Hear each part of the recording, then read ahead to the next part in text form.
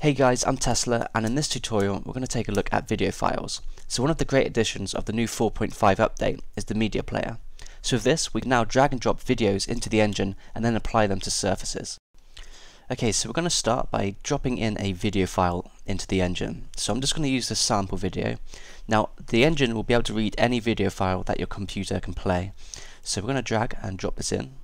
And you may get a little error icon like you can't drop it in, but if you wait a second the cursor should change to this and then we can drop it in. So it comes as a media player file. So we can open this up and we can simply play this video now. So what we can do with this is create a texture out of it. So if we right click it we can create a media texture. So now this is a texture, but now we can create a material out of it. And now it's a regular material. And we can simply drag and drop it onto any surface we want. So it's not playing at the moment, but to get it to play, the media player has to be playing the file. Okay guys, that's it for this tutorial. Thanks for checking it out, and if you're interested in one-on-one tutoring, please check out my website, which is www.tesla-dev.com. Cheers guys.